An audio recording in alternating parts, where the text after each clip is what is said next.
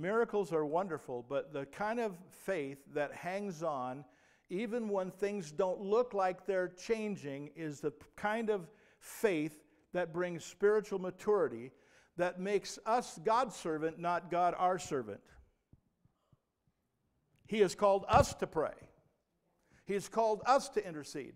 If we do our part, God will do His. And Jesus taught us about prayer, and I want to talk about the template of prayer this morning. It's very simple, and hopefully I can get through this quick enough so you guys can make it to Chili's on time. So there are 4 things actually that I want to mention with reference to the things that Jesus taught us. So they are this. Jesus taught us about the form of prayer. He taught us about the force or the power of prayer. He's talked to us about how as we pray we're a family with God, and how to pray like the bride of Christ, not like a widow. So if you look at Luke 11, and I want you to read with me those first few. I'm reading from the New King James here.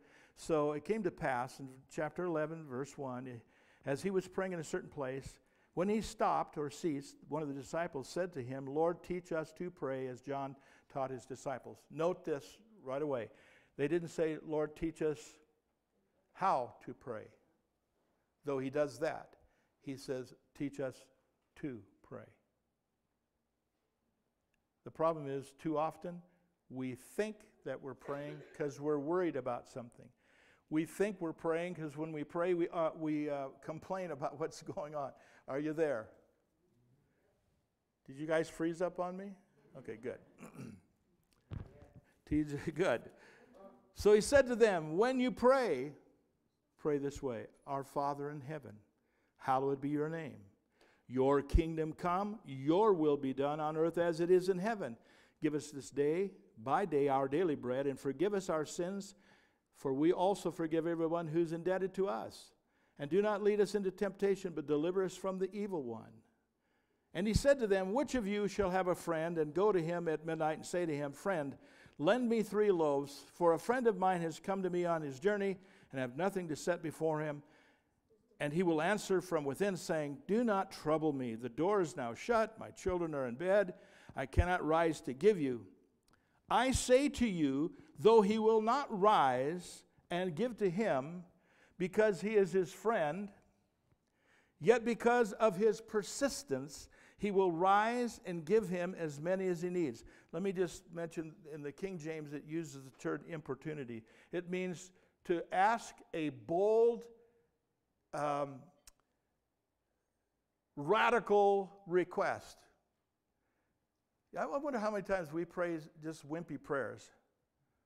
God, just kind of make things easier for us, oh please. But do we believe in such a way that we ask for big things?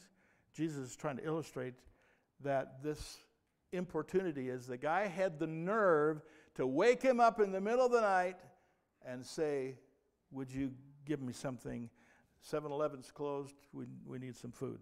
So I ask you, so I say to you, ask and it will be given to you. Seek and you will find. Knock and it shall be opened. For everyone who asks receives, and he who seeks finds, and to him who knocks it shall be opened. And if a son asks for bread from any father among us, will he give him a stone? Or if he asks a fish, will he give him a serpent instead of a fish? Or if he asks for an egg, will he offer him a scorpion?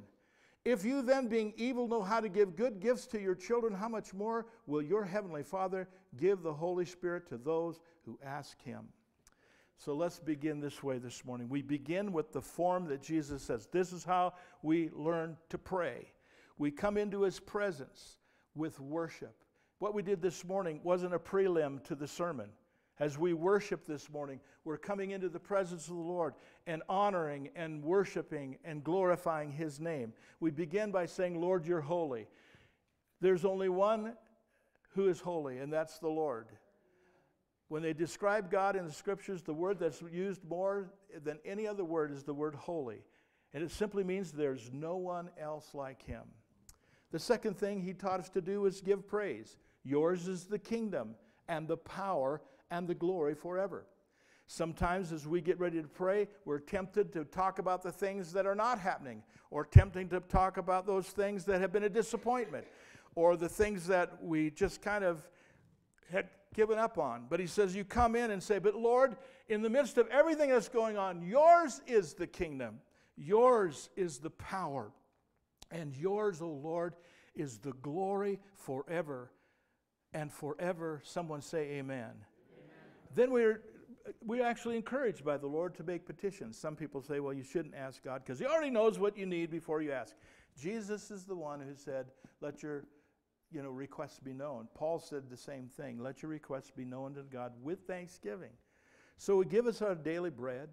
And then he encourages us not to just be sloppy about it and say, well, I've asked and I'm going to move on. I've asked, I'm going to move on. He says, ask, seek it out, and if it doesn't immediately happen, knock on some doors. One of the sisters this week sent me a prayer request and said, pray for me for a new job. I got a text the other day that said, Pastor, we've been praying, and I knocked on some doors, and God opened a door, and so she's got a new job. So we give the Lord praise. Amen? God knows and wants to hear what our wants are. He tells us to ask. It is a conversation. It's a communication. It is a reciprocating dialogue based on a father, son, and daughter relationship. We're talking to the Lord. Also, we come before the Lord with humility and forgiveness. I want to say to you that the key, Jack Hayford, one of my pastors and mentors, wrote a book, a little bitty thing years ago, said, forgiveness is everything. I want to tell you something. If you're not willing to forgive, everything that God could do for you will be stymied when you fail to forgive. Forgiveness opens the door to God being able to answer the cry of your heart. Jesus said it. If you don't forgive, how can you be forgiven? I often ask people, when you have something so hurtful and so hard that you cannot think of even begin to think about forgiving, just think about the things that you have done. And some of those things you don't want to talk about, but imagine if you needed forgiveness and someone said, no, sorry, you went too far. I can't forgive you. I don't want that. When I've failed someone, when I've messed up, I don't want someone to hold it against me. I want to forgive, and the Bible says, as I forgive, I'll be forgiven. And what's most important is the one who sees my heart and sees my willingness to forgive says, because you forgave, I forgive you. It's a key kingdom principle. Forgive, and you shall be forgiven. Walking in humility. Lord, we are dependent upon you. We understand that we've sinned and we've failed. We miss it. The next thing he said is to be submitted to the authority of the Lord. Thy will be done on earth as it is in heaven. God's will is our true authority, asking according to his will. I know if people sometimes struggle with this. I don't know if I know what God's will is. Well, the best way to know what God's will is to look at is what this book is. This is the Holy Ghost Owner's Manual right here. If you want to know if it's written here, dear ones, it's his will. Can you say amen to that? Amen. Some people get struggle. I know there's certain things that decisions we have to make. But I want to tell you something. The best information you have may still be inadequate for you to feel total confidence that you're asking the right thing or making the right decision. Now, if that makes anybody sweat, I hope it removes the whole idea of worrying about fumbling along and asking or making the wrong decision. Do you know it's God's responsibility, if you're seeking him, to make sure that you make the right decision? The Bible says, when you're moving toward a thing, you will hear a voice behind you saying, this is the way, walk in it. So that means God is going to guide you, and as you are walking in humility before the Lord and seeking his will, when you ask, knowing, I'm asking in faith, and God's not up there going, oh my gosh, did you see what they asked? That's certainly going to destroy everything. So, all right, you asked it, there it is. Can you imagine how awful that would be if God's up there, they don't know what they just asked, so this is going to be destructive. God isn't going to do something destructive in your life. He knows if you're crying out to him, he will guide you. And there will be times when, Lord, I'm just walking by faith, trusting I'm making the right decision. I've asked you to help me. And you know what? God has promised that when we ask according to his will, it will be done. Now, I love the fact that Jesus specifically said that we can expect when we pray that the things that he has said here about the kingdom will be ours today. I know there are people who do not believe that we're to expect great miracles and signs and wonders. But Jesus set the example, and I'll say this, I've said it many times, Jesus Christ is perfect theology. What you see Jesus do is exactly what his Father is doing. In fact, over and over again, Jesus said, I only say what I hear my Father saying. I only do what I see my Father doing.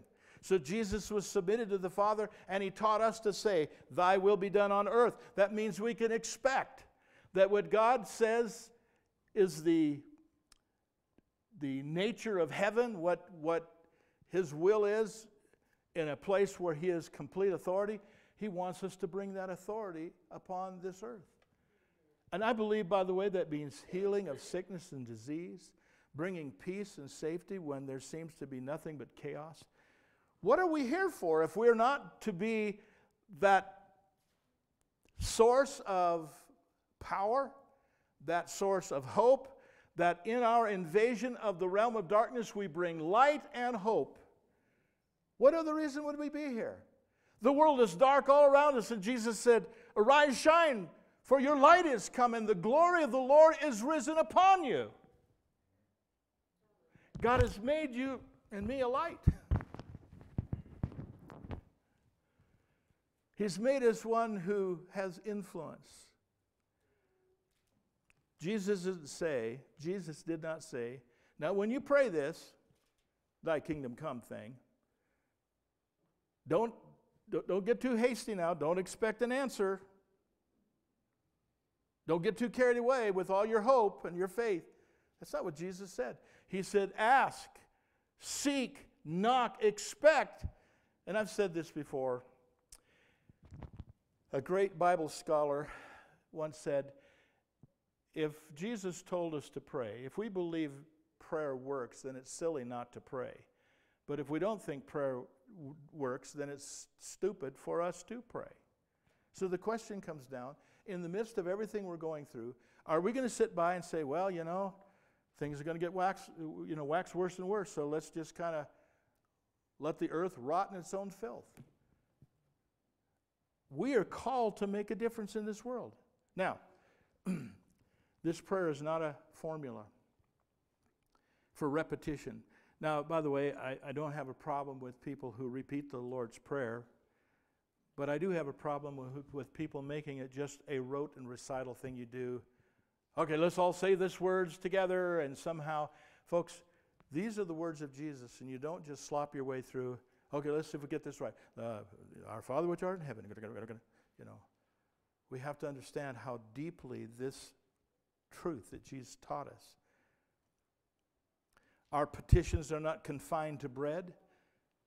Forgiveness is not requested in specifics, or is requested in specifics, not generalities.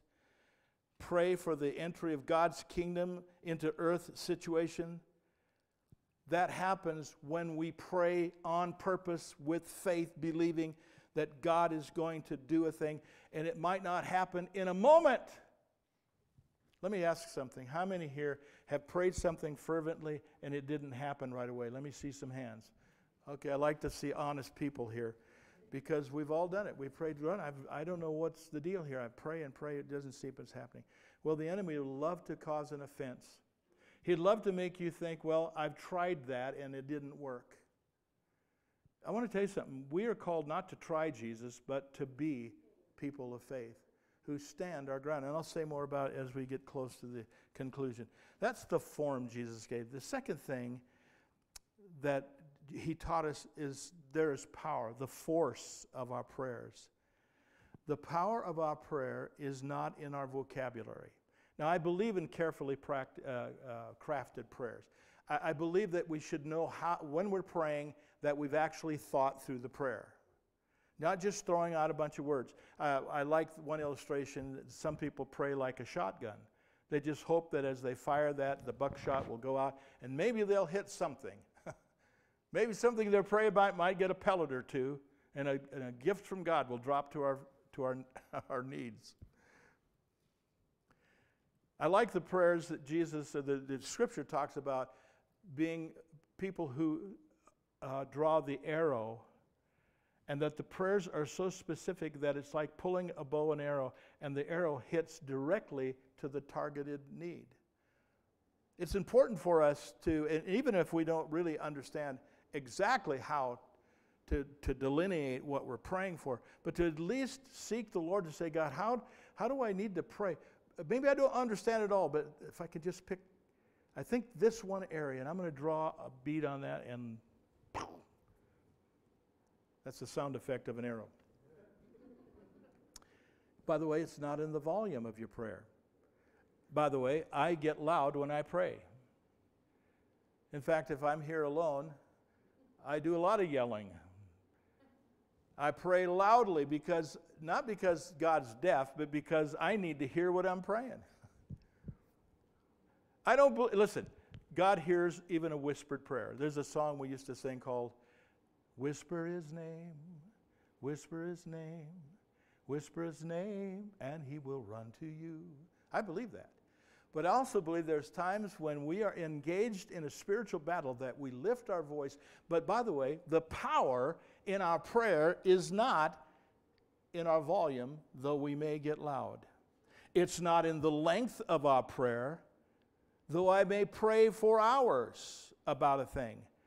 One of my mentors, again, Roy Hicks Jr., he said this years ago. He said, it's not the length of the prayer, it's the strength of your prayer, because we believe God. Also, the force of our prayer really comes down to our conviction. Do we really believe what we're asking for? And do we really believe that when we cry out, God hears our cry? Again, I know I might be belaboring, but how many of you have ever prayed and thought, God, did you even hear me? Yeah, let's see some hands, yeah. Now, you see, if you admit it, it doesn't mean you're in unbelief. It just says, yeah, I struggle. Listen, if you haven't struggled in these things, I question whether or not you really know what you're doing when it comes to prayer. Because this is a battlefield. This is a place where the enemy would seek to impose an offense because we didn't see what's happening. That's why I cling to this little statement that I learned again from one of my mentors who said, God is not our servant, we are His. So when I do something that He's commanded me to do, like pray, then I'm not bossing God around, I'm doing what He told me to do. And he said, when you get into these situations, pray for peace. When you see these situations where there needs to be a divine intervention, pray for healing and deliverance. He said to it, I'm giving you the commission and the authority to operate as I would if I were there. And because you are there, I'm in you, and you're in me, then you operate with that boldness and that force of power, knowing I have the conviction that when I pray, God will hear me. You believe it, He's going to hear you. The conviction that you have about your prayers will produce another great thing, and that's persistence. If you really believe, and it's not yet happened, do you press in beyond your weariness? I want to tell you, since October 7th, when I woke up in South Dakota on my way back here, that morning I woke up, I began to pray for Israel like there was no tomorrow. And I prayed every day. I have prayed every day, many times a day, for Israel, because God has commanded us to pray for the peace of Jerusalem. Right now, war is in that land. Do I give up, or do I continue to pray when the Lord said, pray for the peace of Jerusalem? I'm praying that because my conviction is God said to do it, and if my conviction is that God's word is true, then why would I stop? I will pray in faith, I will persist in that. And I also believe this, folks. At one point, Jesus made a comment to the disciples about, except you eat my blood, or drink my blood and eat my flesh, then you have no part with me. Some of the disciples said, that is the weirdest thing I've ever heard.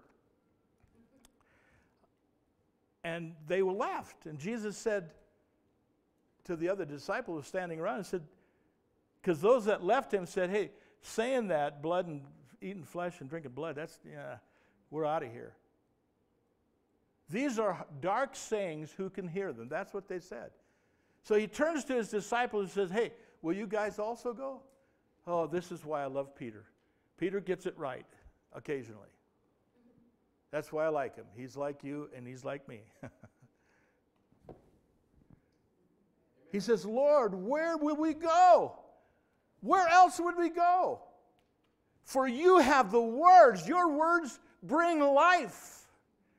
Where are we going to go? If we don't go to you, where are we going to go? What other? There's no other God besides you. There's no other name given among men under heaven whereby a person can be saved. So Peter got it right. He says, Lord, where would we go? I have no other place but to go. We used to, again, a great old gospel song, where could I go? Where could I go? Seeking a refuge for my soul. Needing a friend to help me in the end. Lord, where could I go but to the Lord? By the way, prayer is not nagging insistence, but it's praying because you believe that God is listening and He delights to hear. And by the way, God hears it, but who do you think resists those prayers being answered? We find that really clear in the book of Daniel, when there were prayers that Daniel prayed for an answer about end times things, the kingdoms and how they were going to be, how the kingdom of God was going to take over other kingdoms. And while he's praying, he prayed for 21 days, and finally an angel showed up with the answer. And he says to Daniel, Daniel, you're a mighty man of God, a favored man of God. And from the moment that you prayed, the answer came. But I was caught up in a spiritual battle in the heavenlies that he had to battle through to get here. What does that mean? That simply means there's a spiritual warfare battle. Principalities and powers. Folks, are you hearing me this morning? There's a battle in the spiritual realm that you don't see. And so when we pray, we're not wrestling with God because He's for us, not against us. We're dealing with, and God, by the way, delights to see His children take the authority of His name, the authority of His word, and insist on heaven's best when earth's worst is happening. This is the privilege that we have, to come to God with the conviction that says, I know He hears me, I know this is His will, and I'm going to persist until I see the answer. The next thing that Jesus taught us is that we're a family. You know, I have 2 sons. They're beautiful wives and grandkids that I love with all my heart. Of course, my family, all my family, many of them are here in this church as well. When my family calls on me, they call me Uncle Tom. They don't call, oh, Father, Pastor. Uncle Tom, would you pray for something? I might be their pastor, but I may be an uncle and a brother or whatever. But you know what's interesting? In fact, yesterday I had my cousin call from Gillette, Wyoming, to tell me that she's in dire straits and needs healing from multiple cancers in her body. I told my cousin, I said, Monty, we believe that God is the God of the impossible.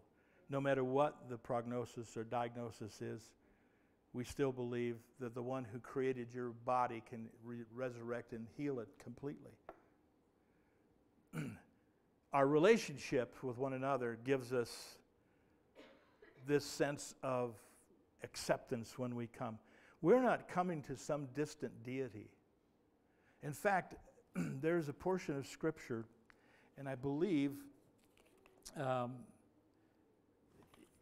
fact, if you'll quickly turn to Luke 18, everybody, listen. Since Paul's not here, I'm gonna give you a little more than what I'd planned. After all, you guys braved the storm. I don't want to rob you. Listen, if you go to Chili's and it's cold, they're still going to give you the full menu. That went over like a lead balloon, so we'll just keep moving, all right? But I want you to notice something. We're in a relationship with this God. In fact, let me point it out. In Luke 18, Jesus tells this story about a persistent widow. He says, verse 1, men ought always to pray and not to lose heart. There was in a certain city a judge who did not fear God nor regard him. Now there was a widow in that city, and she came to him saying, "Get justice for me from my adversary." And he would not for a while, but afterwards he said within himself, "Though I do not fear God nor give a rip about this woman, yet because she is a widow who's..." I added that other part. Look it up. Afterward he said within himself, "Though I do not fear God nor regard man, and yet because this widow troubles me, I will avenge her, lest by her continual coming she wearies me." I start saying, she's killing me. That last verse I'm going to end on this morning, but I want to comment on this other first. Listen, you have a relationship with the Father. What I'm concerned about is the church often prays like a widow instead of a bride. Let me unpack that in just a moment. First of all, let me go back to this issue of family. Fathers, listen to me. Daddies, mamas, if one of your kids comes to you, one of your grandkids comes to you, and they're crying, "Papa, will you help me? Would you lift me up? Would you give me something to eat?" Or whatever they ask. I remember one time we were going somewhere and a dog darted out, and my little boy jumped in my arms, and I held him up, and he looked over his shoulder to make sure that dog wasn't going to get him, and he was in my arms, and he knew that his daddy was going to protect him. This God we serve is a father. And our relationship that gives us power in our prayer is that we have a relationship with the Father, not an unjust judge who does not care about the law of God or people. We have a Father in heaven. And you don't need to try to please him. You do not need to try to appease him. In this relationship you have with Father, it's boldness. I've had my kids at times call me and say, "Dad, I'm really desperate. Can you come and help me?" I'll tell you a funny story real quick. My oldest boy, Tommy, when he was in high school, sometimes when he'd put his stuff on his dresser, it would roll. He specifically had chapstick. And one day, now in South Dakota you need chapstick all the time in the winter or you dry up. So he'd loaded up his stuff and went to school that morning, and about 10 o'clock I get this frantic call, "Dad, you got to come right now and bring me my chapstick because my lips are killing me." Now that may not seem funny to you, but I always bug him about that. I said, who would go to the office and say, "I need to make an emergency call to my dad for lip gloss, or for chapstick"? You know, believe it or not, as silly as it was, I could have said, borrow some girlfriend's lipstick or lip gloss, But I went home and I found that his chapstick had rolled off the dresser and was under the dresser. So I picked it up and I took it to him. I said, "Well, you're really dumb." "No, that's my boy. He just, my lips are killing me." You don't want your son being assassinated by sore lips. So, you see, we tend to think that things that are important to us are not important to the Lord. But our boldness is that because this is my dad, this is my daddy, I can call on him. It is because of the Father's great love for you that he delights to do whatever it is that you cry out to him. There's nothing that he is not concerned about. But let me try to finish up this morning this way. Our relationship with him is he's not an angry judge or a dishonest, or as the scripture said, a judge who did not fear God. Our God is God. And our God lives by the very conditions or nature of who he is. God is love. God is faithful. God is mighty. He's powerful. He's available. In fact, in that first passage we read, one of the things that's interesting is God's available at any time. That first passage we read, they contacted their friend in the middle of the night. Have you ever been so burdened that you couldn't sleep? So you look at your watch and say, "Oh, good land, it's 3 o'clock in the morning. I only have a couple hours before I have to go to work. But man, I've got to," and you get up and you go and say, "God, this is killing me. I can't think straight. I just pray, and knowing at that the God of Israel never sleeps nor slumbers.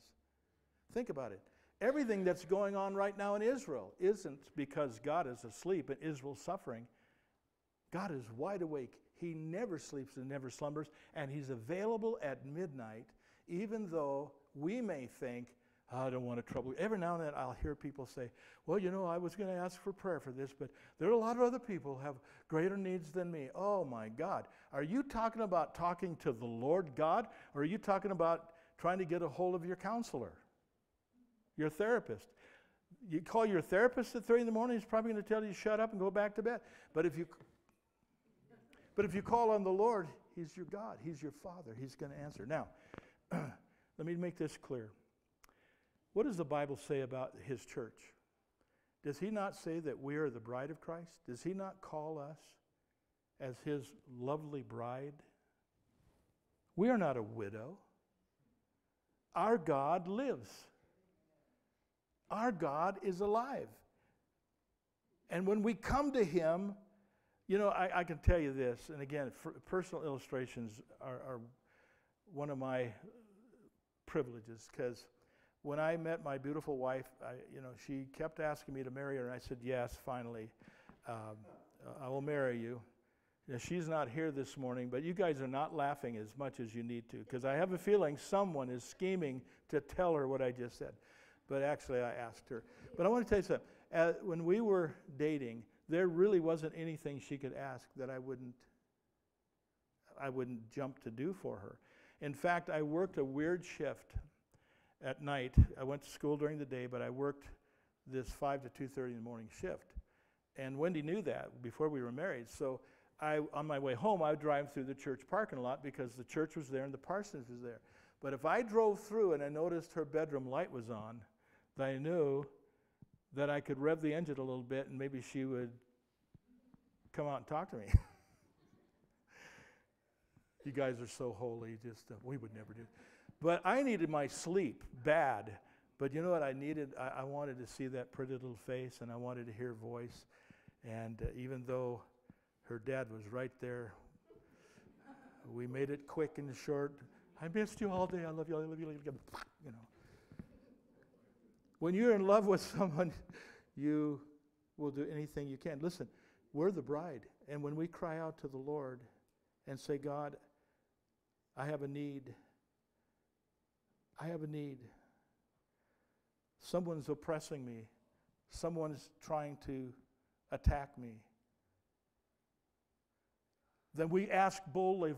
I mean, if I thought someone was hitting on my girlfriend, we would have speaks. We'd have a conversation. And if I saw someone who's better looking than me, which is a lot of guys, then I would kind of gear up for war, because I'm going to defend the bride. And I say this simply, and it's probably a poor illustration, but God wants to bring justice to His people. He loves us so much.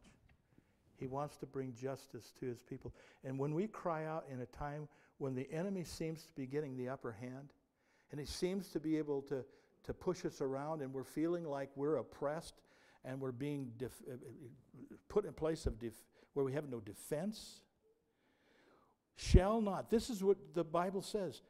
If when we were enemies with God, He reconciled us to Himself by the death of His Son, shall not God also give to His own people justice when they cry out to Him day and night? God is a just God, and when He sees things, now I know there's someone who'll say, well, I was in a situation and it just didn't seem like God took notice. Listen, again, you're battling not just trying to get your prayers, because God hears your prayer, but there's an enemy who seeks to discourage and get you to turn back on your faith stance, to say, well, I guess He's just too busy, or He doesn't hear what I'm saying, and He doesn't care. Where are you, God? Where are you? And we've all said that when we've gone through difficult things. Where are you, God, when we cried out to you?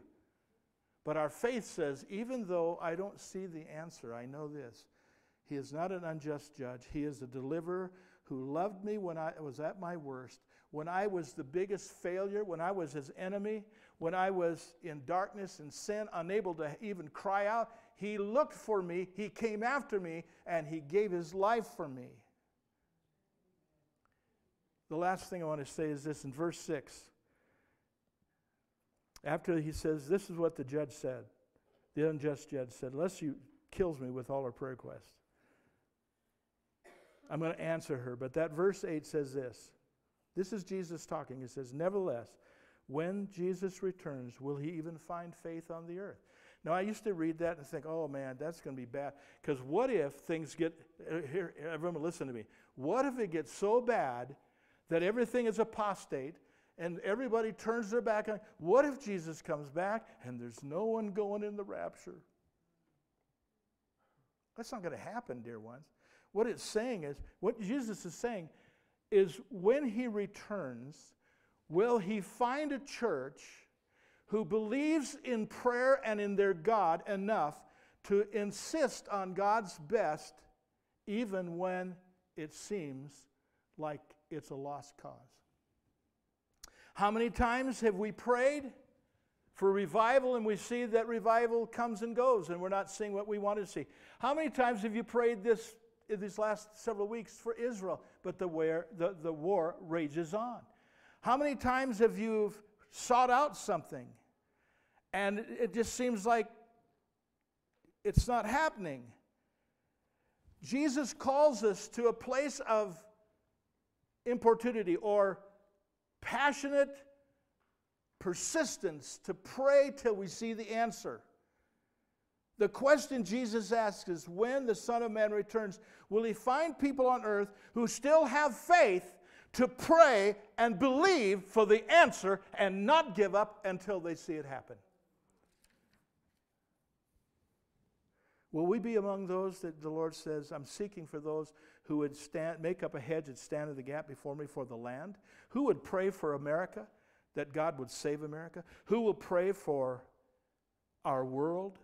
Will the tragic end of all of existence be that God looked for someone who would pray and stand in the gap, that there would not be a destruction of the land, of our nation, of our world, but have to say, as he did in Ezekiel, I sought for someone who would pray, but I could not find any. And as a result of that, I had to consume those that were on the earth because my wrath had to be poured out. Folks, God doesn't want to pour out his wrath. He wants everybody to be saved. But how many of us are praying? I mean, just think about even the ugliest persons that we can think of in this battle. You know, did Jesus die for the people who stand for Hamas? Did he die for the Palestinians? Did he die for the people in Gaza? Did he die for the Lebanese people? He died for them all. Well, then how do we pray? We pray your will be done on earth. And we pray that God will turn things around. And that he's looking for people who will not say, well, according to my prophetic scheme here, things will whack worse and worse. So therefore, let's just sit back and say, Jesus, get us the heck out of here. That's not the prayer. The prayer is, God, even so, let your kingdom come, let your will be done. Would you stand with me this morning? This is the cry of the Lord today.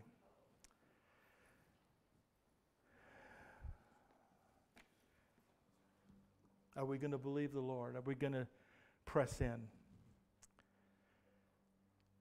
Are we going to understand God's for us, not against us?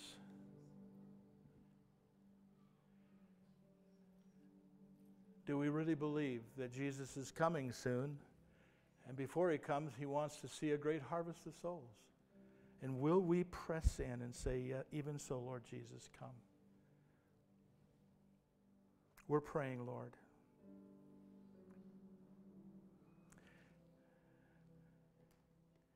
Would you just put your hands out like this morning and make this simple prayer? God, make me an intercessor. Let me be a bold prayer warrior. Let me be one who insists on heaven's best on earth as it is in heaven. Let me be an instrument of righteousness. Let me be an instrument of redemption. Let me be one who stands in the gap for the land, because we believe, Lord, that your desire is to heal our land, to save the lost, to let the government of Jesus increase evermore, because you promised that the increase of his government, there should be no end. How could we pray against that when you say, ultimately your kingdom will come in its fullness? We come now believing for what is going to happen now, but knowing that in time, very soon, Jesus will come, and all the kings of this world will become the kingdoms of our God in his Christ. This is our prayer. This is our prayer. God, send a mighty move, a revival that shakes the land. We ask that in Jesus' name. If you believe it, church, would you say amen? Well, God bless you. Thanks for being here.